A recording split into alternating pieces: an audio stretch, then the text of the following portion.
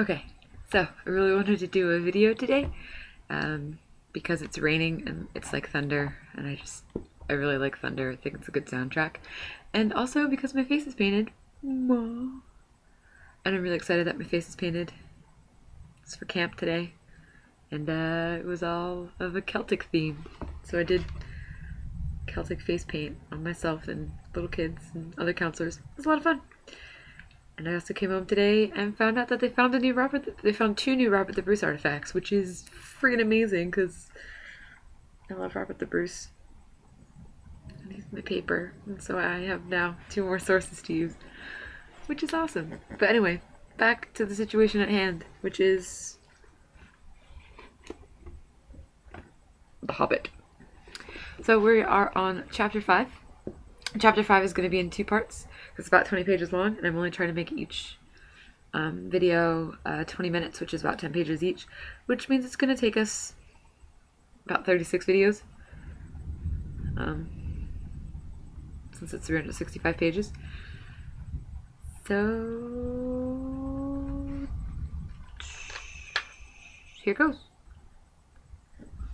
It's called Riddles in the Dark.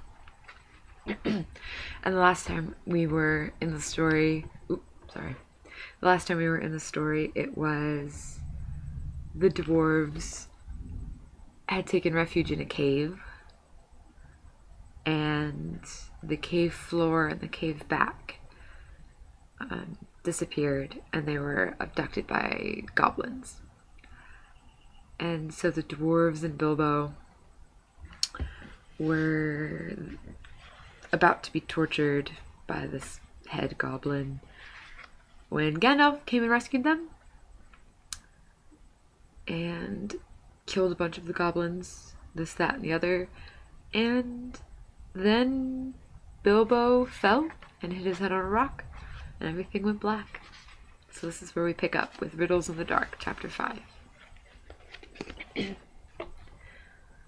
When Bilbo opened his eyes, he wondered if he had, for it was just as dark as with them shut. No one was anywhere near him. Just imagine his fright. He could hear nothing, see nothing, and he could feel nothing except the stone of the floor. Very slowly he got up and groped about on all fours till he touched the wall of the tunnel, but neither up nor down it could he find anything. Nothing at all. No sign of goblins, no sign of dwarves. His head was swimming, and he was far from certain even of the direction they had been going in when he had his fall.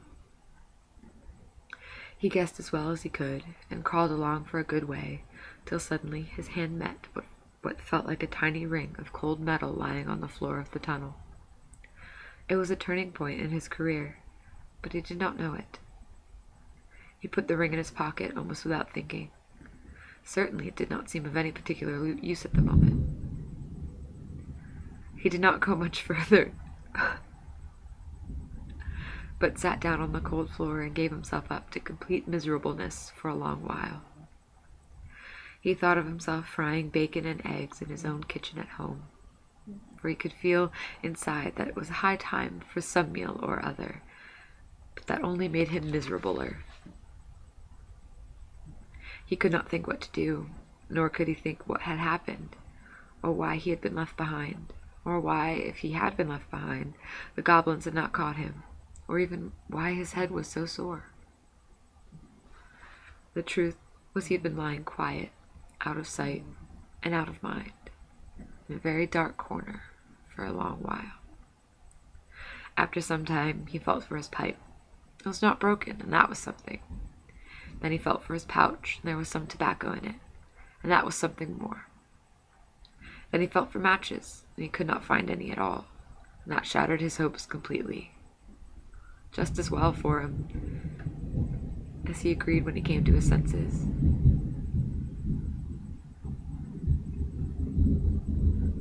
Goodness knows what the striking of matches and the smell of tobacco would have brought on him out of the dark holes in that miserable place. Still, at the moment, he felt very crushed. But in slapping all his pockets and feeling all round himself for matches, his hand came out on the hilt of his little sword. the little dagger that he had got from the trolls, and that he had quite forgotten. Nor, fortunately, had the goblins noticed it, as he wore it inside his breeches. Now he drew it out. It shone pale and dim before his eyes. So it is an elfish blade too, he thought. Goblins are not very near, and yet not far enough. But somehow he was comforted. It was rather splendid to be wearing a blade made in Gondolin for the goblin wars of which so many songs had been sung. And also he had noticed that such weapons made a great impression on goblins that came upon them suddenly. Go back, he thought. No good at all. Go sideways? Possible. Go forward. Only thing to do. On we go. So up he got and trotted along with his little sword held in front of him, and one hand feeling the wall, and his heart all of a pitter and a patter. Now certainly Bilbo was in what was called a tight place, but you must remember it was not quite so tight for him as it would have been for me or for you. Hobbits are not quite like ordinary people, and after all, if their holes are nice cheery places and properly aired, quite different from the tunnels of goblins, still they are more used to tunneling than we are. They do not easily lose their sense of direction underground, not when their heads have recovered from being bumped. Also, they can move very quickly and hide easily, and recover wonderfully from falls and bruises, and they have a fund of wisdom and wise sayings that men have mostly never heard of or forgotten long ago. I should not have liked to have been in Mr. Baggins's place all the same. The tunnel seemed to have no end. All he knew was that it was still going down pretty steadily and keeping in the same direction in spite of a twist and a turn or two. There were passages leading off to one side every now and then, as he knew by the glimmer of his sword, where he could feel with his hand on the wall. Of these he took no notice, except to hurry past for fear of goblins or half-imagined dark things coming out of them. On and on he went, down and down, and still he heard no sound of anything except the occasional whir of a bat by his ears, which startled him at first, till it became too frequent to bother about. Do not know how long he kept on like this, hating to go on, not daring to stop, on and on, until he was tireder than tired. Seemed like all the way to tomorrow, and over it to the days beyond.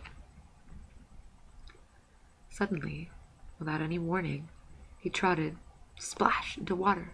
Ugh! It was icy cold. That pulled him up sharp and short. He did not know whether it was just a pool in the path, or the edge of an underground stream that crossed the passage, or the brink of a deep, dark, subterranean lake. The sword was hardly shining at all. He stopped, and he could hear, when he listened hard, drops, drip, drip, dripping from an unseen roof into the water below, but there seemed no other sort of sound. So it's a pool or a lake, and not an underground river, he thought. Still, he did not dare to wade into the darkness. He could not swim, and he thought too of nasty, slimy things with big, bulging, blind eyes, wriggling in the water. There are strange things living in pools and lakes in the hearts of the mountains. Fish whose fathers swam in goodness only knows how many years ago and never swam out again, while their eyes grew bigger and bigger and bigger from trying to see in the darkness. Also, there are other things more slimy than fish. Even in the tunnels and caves the goblins have made for themselves, there are other things living unbeknown to them that have sneaked in from outside to lie up in the dark.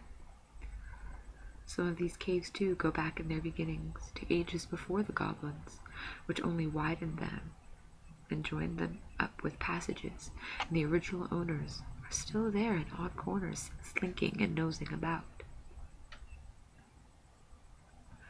Deep down here by the dark water lived old Gollum, a small, slimy creature. I don't know where he came from, or who or what he was.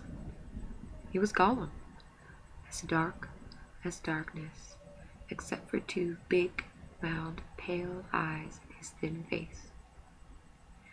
He had a little boat, and he rowed about quite quietly on the lake, for lake it was, deep and wide and deadly cold. He paddled it with large feet dangling over the side, but never did a ripple did he make. Not he. He was looking out of his pale, lamp-like eyes for blind fish, which he grabbed with his long fingers as quick as thinking. He liked meat, too. Goblin he thought was good when he could get it, but he took care they never found him. He just throttled them from behind if they ever came down alone anywhere near the edge of the water while he was prowling about. They very seldom did, for they had a feeling that something unpleasant was lurking down there, down at the very roots of the mountain. They had come on the lake when they were tunneling down long ago, and they found they could go no further, so there their road ended in that direction. There was no reason to go that way, unless the great goblin sent them. Sometimes he took a fancy for fish from the lake, and sometimes neither goblin nor fish came back. Actually, Gollum lived on a slimy island of rock in the middle of the lake. He was watching Bilbo now from the distance with his pale eyes like telescopes. Bilbo could not see him, but he was wondering a lot about Bilbo, for he could see that he was no goblin at all. Gollum got into his boat and shot off from the island while Bilbo was sitting on the brink, altogether flummoxed and at the end of his way and his wits. Suddenly, up came Gollum and whispered and hissed, "Bless us and splash us, my precious. I guess it's a choice feast. At least a tasty morsel it'd make us, Gollum." And when he said Gollum, he made a horrible swallowing noise in his throat. That is how he got his name, though he always called himself my precious. The Hobbit jumped nearly out of his skin when the hiss came in his ears, and he suddenly saw the pale eyes sticking out at him. "Who are you?" he said, thrusting his dagger in front of him.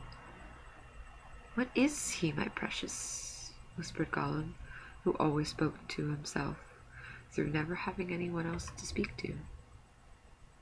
This is what he had come to find out, for he was not really very hungry at the moment, only curious. Otherwise he would have grabbed first and whispered afterwards. "I am Mr. Bilbo Baggins. I have lost the dwarves, and I have lost the wizard, and I don't know where I am, and I don't want to know. If only I can get away." "What's he got in his hands is," said Gollum, looking at the sword, which he did not quite like. "A sword, a blade which came out of Gondolin," said Gollum, and became quite polite. "Perhaps he sits here and chats with it a bitsy, my precious. It likes riddles, perhaps it does it?" He was anxious to appear friendly, at any rate for the moment, and until he found out more about the sword and the Hobbit, whether he was quite alone really, whether he was good to eat, and whether Gollum was really hungry. Riddles were all he could think of. Asking them, and sometimes guessing them, had been the only game he had ever played with other funny creatures sitting in their holes in the long, long ago, before he lost all his friends and was driven away alone, and crept down, down into the dark under the mountain. "Very well," said Bilbo, who was anxious to agree, until he found out more about the creature, whether he was quite alone, whether he was fierce or hungry, and whether he was a friend of the goblins.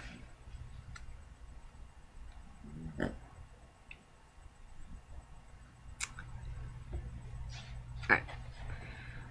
"You ask first," he said, because he had not had time to think of a riddle.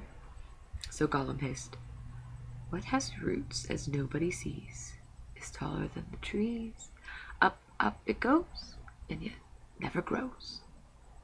"Easy," said Bilbo. "Mountain, I suppose." "Does it guess easy? Must have a competition with us, my precious. If Precious asks and it doesn't answer, we eats it, my precious. If it asks us and we doesn't answer, then we does what it wants, eh? We shows it the way out, yes." "All right," said Bilbo, not daring to disagree, and nearly burst distracting in his brain to think of riddles that could save him from being eaten. 30 white horses on a red hill. First they champ, then they stamp, then they stand still. That was all he could think of to ask. The idea of eating was rather on his mind. It was a rather old one, too, and Gollum knew the answer as well as you do. Chestnuts, chestnuts, he hissed. Teeth, teeth, my precious. But we has only 6. Then he asked his second. Voiceless it cries, wingless flutters, toothless bites, mouthless mutters. Half a moment, cried Bilbo, who was still thinking uncomfortably about eating. Fortunately, he had once heard something rather like this before, and getting his wits back, he thought of the answer. Wind. Wind, of course, he said. And he was so pleased that he made up one on the spot. This'll puzzle the nasty little underground creature, he thought. An eye in a blue face saw an eye in a green face. That eye is like to this eye, said the first eye, but in low place, not in high place. Said Gollum. He had been underground a long, long time, and he was forgetting this sort of thing. But just as Bilbo was beginning to hope that the wretch would not be able to answer, Gollum brought up memories of ages and ages before, when he lived with his grandmother in a hole in a bank by a river. My precious, he said. Sun on the daisies, it means it does. But these ordinary above-ground, everyday sort of riddles were tiring for him.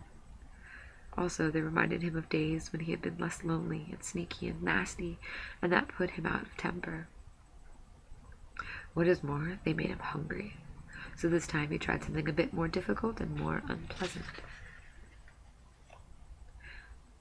It cannot be seen, cannot be felt, cannot be heard, cannot be smelt. It lies behind stars and under hills, and empty holes it fills. It comes first and follows after, ends life, kills laughter. Unfortunately for Gollum, Bilbo had heard that sort of thing before, and the answer was all around him anyway. Dark, he said, without even scratching his head or putting on his thinking cap. A box without hinges, key or lid, yet golden treasure inside is hid. He asked to gain time until he could think of a really hard one. This, he thought, a dreadfully easy chestnut, though he had not asked it in the usual words. But it proved a nasty poser for Gollum. He hissed to himself. Still he did not answer. He whispered and spluttered. After some while, Bilbo became impatient. Well, what is it? He said. The answer's not a kettle boiling over, as you seem to think from the noise you're making. Give us a chance. Let it give us a chance, my precious. Well, said Bilbo after giving him a long chance, what about your guess? But suddenly Gollum remembered thieving from nests long ago and sitting under the riverbank, teaching his grandmothers to suck. Eggsies, he hissed. Eggsies it is. Then he asked, alive without breath, as cold as death, never thirsty, ever drinking, all in mail, never clinking. He also in his turn thought this was a dreadfully easy one, because he was always thinking of the answer. But he could not remember anything better at the moment. He was so flustered by the egg question. All the same, it was a poser for poor old Bilbo, who never had anything to do with the water if he could help it. I imagine you know the answer, of course, or can guess it, as easy as winking, since you are sitting comfortably at home and have not the danger of being eaten to disturb your thinking. Bilbo sat and cleared his throat once or twice, but no answer came. That's where we'll stop for now. So next video I'll try to do really quickly, maybe tomorrow, we'll find out. So yeah, that was the first half of chapter 5 of The Hobbit, called Riddles in the Dark. So, see you guys next time.